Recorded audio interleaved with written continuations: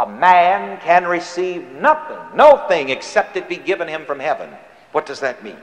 Whatever you receive comes to you from your highermost self-definition. Self-awareness is the whole secret of life, the whole secret of experience. All else is commentary. You'll find me redundant, and I intend to be, because these are not just intellectual exercises here. I'm not interested in just imparting to you some beautiful theories to tickle your ears or to impress you with my expertise. What we give you here, you can use instantly. So again, I say, you are free to modify, to change, to build your self-image. But once that self-image is set in the subconscious mind, free will ends, and what I call subconscious compulsion takes over. If you don't like being poor, you are free, such as it is. But this is self-awareness. On this side of self-awareness, let's say, free will operates. Because you're free to establish a self-image, a self-awareness. But once self-awareness is established, subconscious compulsion sets in. Now, Reverend Ike says you can be what you want to be, have what you want to have. Yes and no. If you identify yourself as the one who is being, doing, and having, you will have it. Because whatever belongs to your self-awareness must come to you. Suppose, for example, somebody wants to become a millionaire. Can just anybody become a millionaire? Yes and no. So we're both correct. All right, suppose you want to become a millionaire. What must you do? You must establish in your subconscious mind the awareness of being a millionaire. If you do not establish in your subconscious mind the awareness of the image of being a millionaire, you can't. But once you establish in your mind the thought, the feeling, the emotions of a millionaire, you'll be subconsciously compelled to do all that is necessary to become a millionaire, and you will become. Now, the words from the lips of Jesus, my yoke is easy, my burden is light, comes into play under subconscious compulsion. And by the way, that's my term. I never heard it before. Because anything that you establish as a part of your self-awareness, it happens automatically past that point. You establish wealth as a part of your self-awareness, it'll be easy for you to be wealthy. It'll just keep coming to you. Here again from the scriptures, to him that hath, to him it shall be given. To him who has a certain self-awareness, all that belongs to that subconscious self-awareness will be drawn unto him. And I, if I be lifted up, I will draw all men, I will draw all manifestations unto me. Whatever awareness, whatever image of myself that I lift up in my self-awareness, it will draw all manifestations like unto itself unto me. This is why here we're constantly teaching you to identify yourselves with health, happiness, love, success, and prosperity. And here is something which will tell some of you religious people why certain things do not happen in your praying. You see, here again, I don't care how you pray and ask God to do certain things and to give certain things to you, unless you in your mind become the person. Let's just take something for instance. People who pray for healing, Lord, heal me. The healing is not going to take place until and unless that person becomes aware of himself as a healed person, as a healthy person. And I've seen this happen, and it's somewhat heartbreaking for religious people, because here again it's a case, as I've said before, where people are morally right but mentally wrong. Lord, help me. Lord, do this.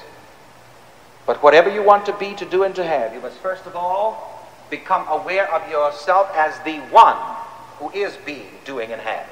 And once you do that, you don't really have to worry.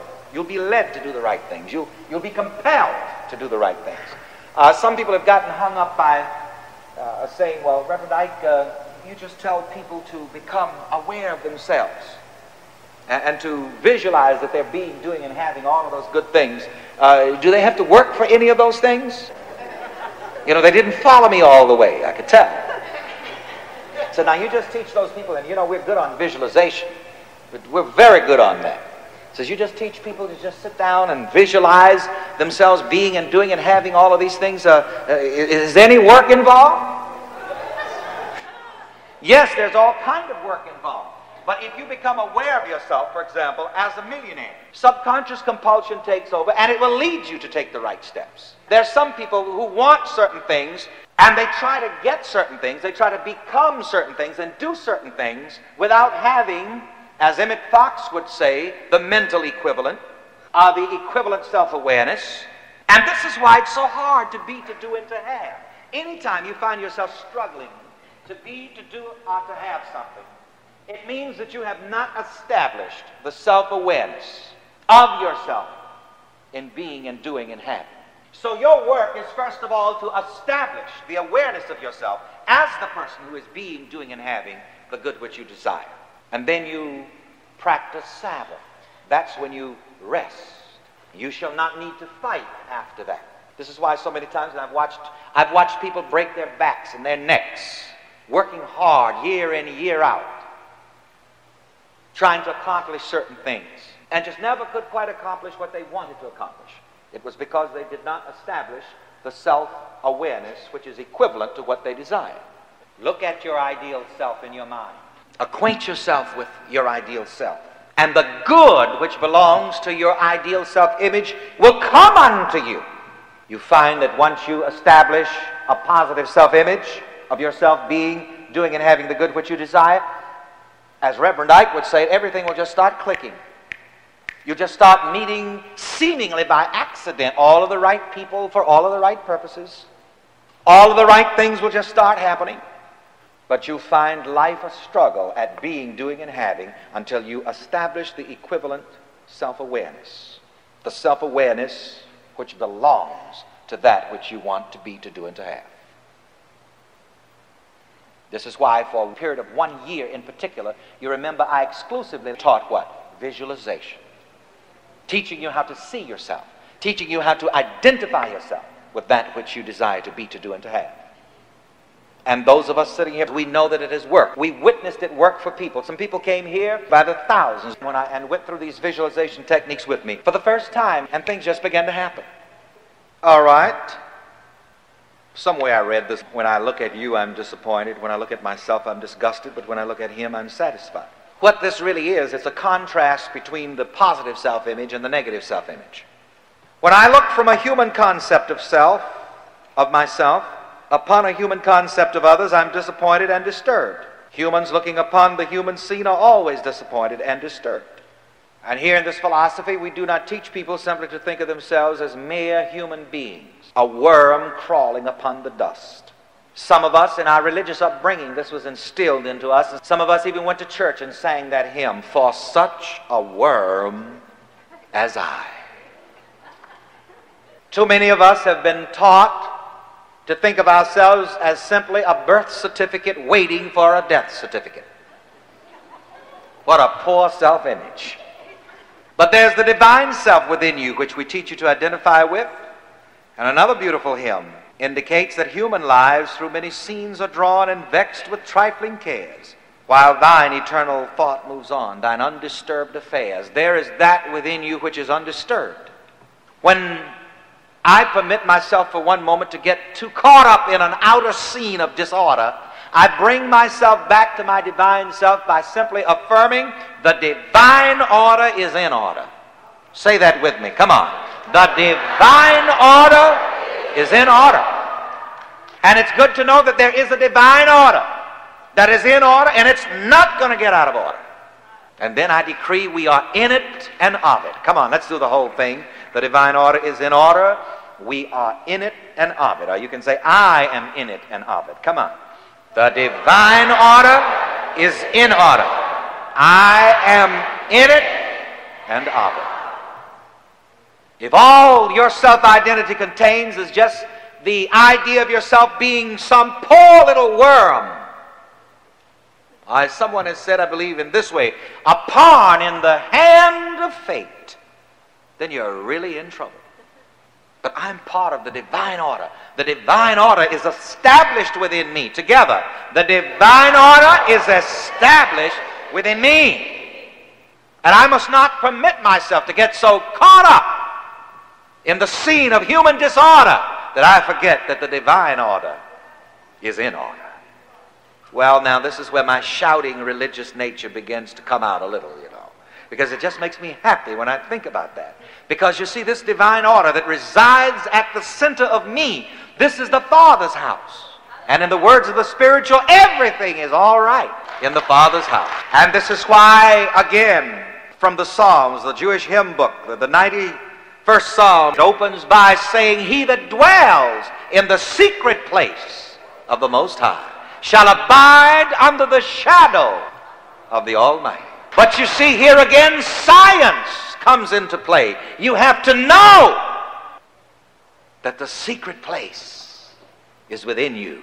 And when you know that the secret place, the place of peace, is within you, you're free from the confusion of the world. And you're not going to get free from the confusion of the world until you know where the secret place of the Most High is. And here again in another psalm, David, the sweet singer of Israel, said, "One thing have I desired of the Lord, that I may dwell in the house of the Lord all the days of my life, to behold the beauty of the Lord, and to inquire in his temple. For in the time of trouble he will hide me in his pavilion. He will set me upon a rock." And you see, people need to discover this rock, this divine foundation which is within, and learn to build your self-awareness upon this rock of divine self-awareness. And then you see, the world can't shake you anymore. As we used to sing, picking cotton in the South, we used to sing, "Then the world can't do you no harm." So let me ask you another question. Where do you live? And don't answer out loudly. Where do you live? You'd better learn how to live in the secret place of the Most High. You'd better learn how to abide under the shadow of the Almighty. Dr. Miller one day spoke to a very outstanding clergyman and said, "How are you?" And the clergyman began to complain about all the different things that were going wrong. And so Dr. Miller said to him, "You need to get out of your human self and get into your divine self." And this sort of sums up our philosophy of what we're trying to get people to really do. Get out of the human self-image and enter into the house of the Lord. Enter into the divine idea of yourself. Stop saying, "Oh, well, I'm only human." When you say, "I'm only human," you let yourself in for everything that humans suffer.